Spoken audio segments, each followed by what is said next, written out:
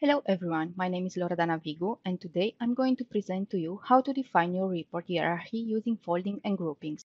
Let's say I am an admin and I want to see a report with how many servers I have in each location and for each server what IP address it is allocated.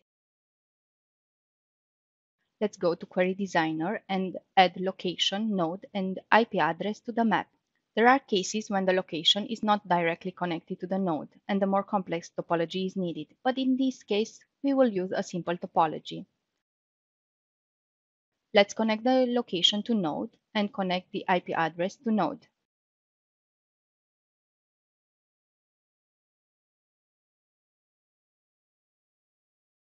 Because I am interested in seeing only servers, I will add a condition on node role to contain server in order to display only the nodes that are servers.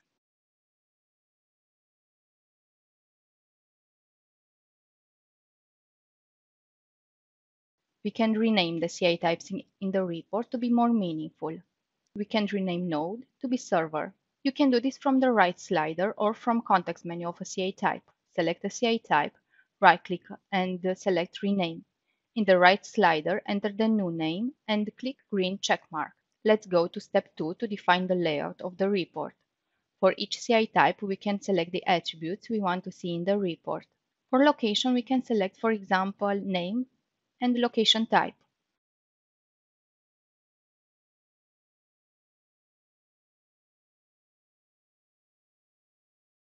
For our servers, we can select the display name, discovered OS version, memory size, domain name, and OS family.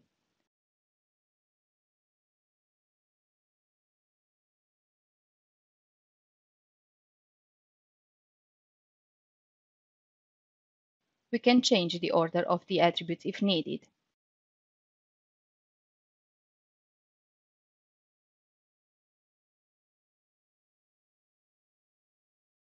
For IP address, we will select display label and IP address type.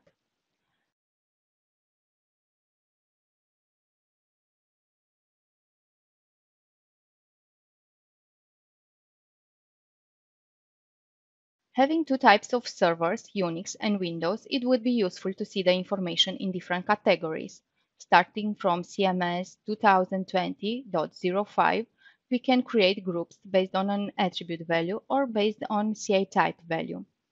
In this case, we will create group by CI type for server by using the toggle or selecting server in the hierarchy. Right-click on it and select group by CI type.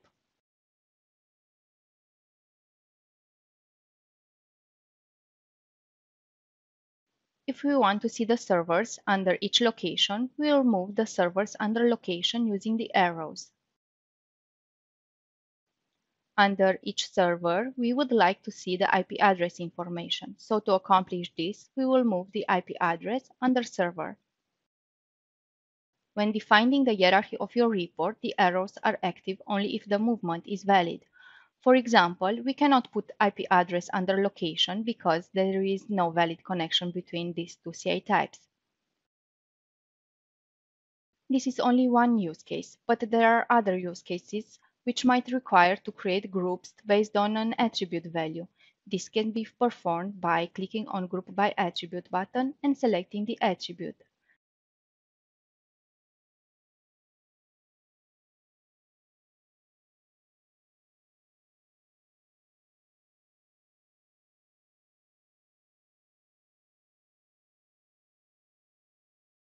Let's save the report. Enter a name, save it, and click Next.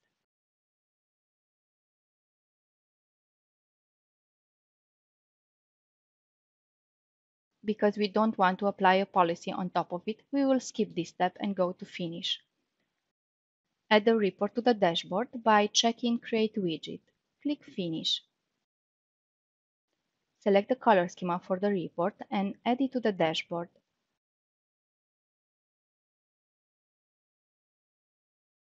Let's open the report and see the resulting map. We can see that the first level of details corresponds to location. Under each location, we will find the information about the servers and under each server, the IP address information.